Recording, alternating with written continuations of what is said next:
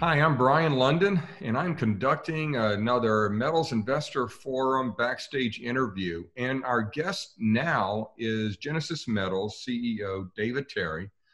Genesis Metals is another one of the Discovery Group family of companies, I guess you would call it.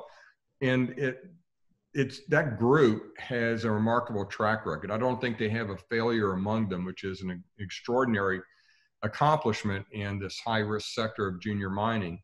And the focus for that group now, or they are focusing now on Genesis Metals, which has an historic project that has turned up in the past some very nice high-grade intercepts.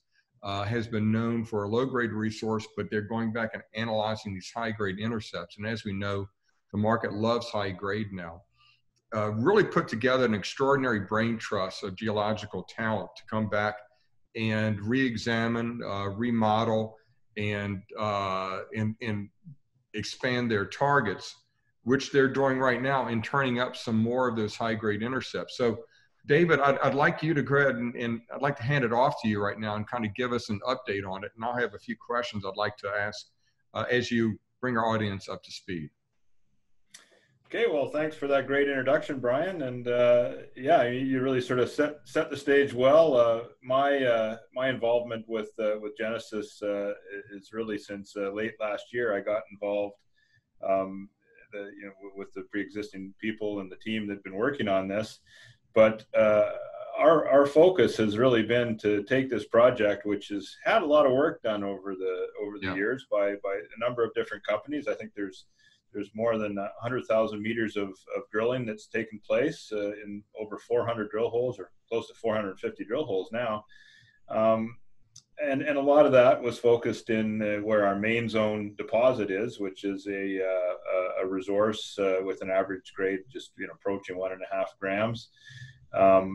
But when we took a step back and looked at all the original data from that and looked at it in 3 dimensions, it's quite apparent that there's a number of higher grade areas within that overall deposit, which averages out at 1.5 grams, that have much higher grades and some fairly significant widths as well. And when you look at the density of drilling that's been used, or that's been applied in the past to define those areas, it really falls short of what you need to do in order to define these high-grade domains within a deposit. And if you look at some of the well-known high-grade deposits that are in the Archean rocks in Canada, often to define these high-grade chutes, you're sort of down to 15 to maybe even like 7-meter drill hole intercepts to really define the high-grade cores of these things. And examples of that would be like the Red Lake mine in northwestern Ontario. Yeah.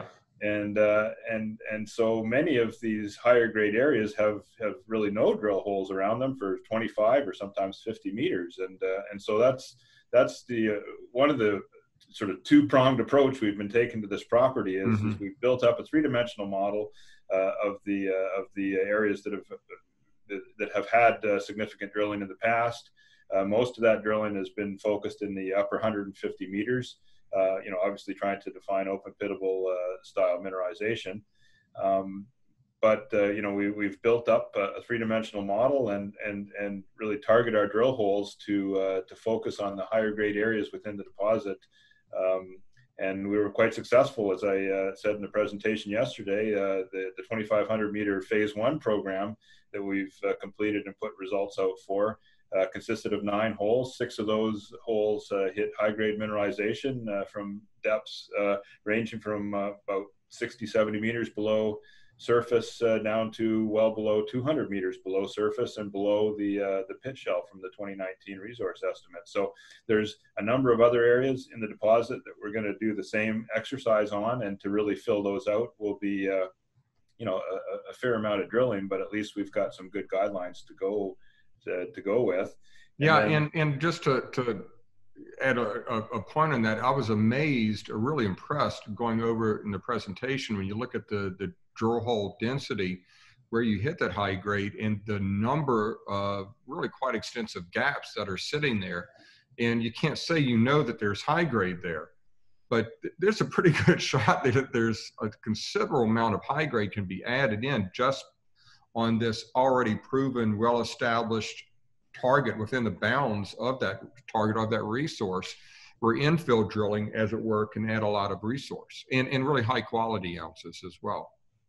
Yeah, I must say that when we put together the long sections, I was surprised as well that even close to surface, there's some areas that are just not drilled, you know, to define the boundaries of where this high grade domain is. So, yeah, and you're about to get to, I think, other targets outside of the current resource or more distal, far-flung potential for a resource expansion or new discoveries.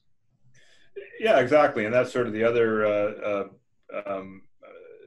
aspect of the property that we're focused on. And we carried out this regional till survey last year and compiled all the information that we could on the property outside of the known deposits. And it's a very large property, more than 290 square kilometers. So there's lots of terrain to explore. And anyway, this till targeting work that we did generated 6 high priority targets, and so we've been working on grooming those up to the drill stage with our surface work program this summer. Tighter grids for till sampling and soil sampling and getting out on the ground and ground checking these areas. And we've carried out a lot of rock sampling and actual channel sampling of outcrops in one particular area where there's some high grade prospecting samples from a previous program that had never been followed up on. So we're pretty excited about all these different areas that we're advancing towards, you know, either trenching or drilling later this year. Yeah, I was looking at the presentation and it was impressed at the 3 target areas, which you cleverly named targets 1, 2, and 3.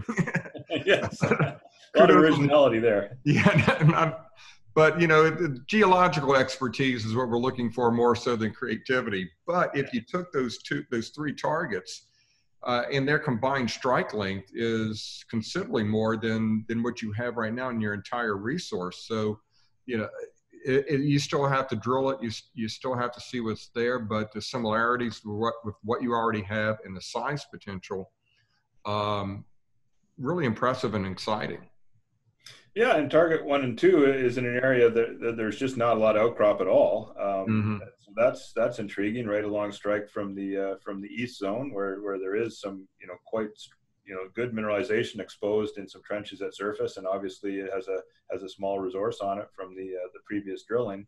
So that area is very interesting. And then target number 3 is right along the Fan Camp trend, the major structure that's controlling the gold mineralization in this area between the main zone and the east zone. So it's, you know, a very good address to find the new deposit in.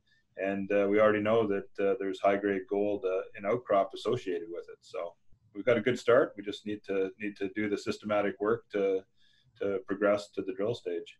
Well, congratulations on what you've done so far, churning out some good, really remarkable high-grade drill results, great targets ahead.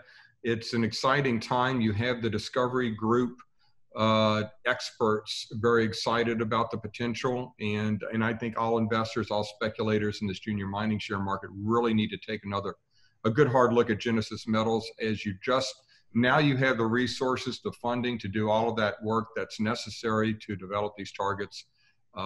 So fun days ahead. And David, thank you so much for joining us today. Thanks again, Brian, and we'll talk again soon.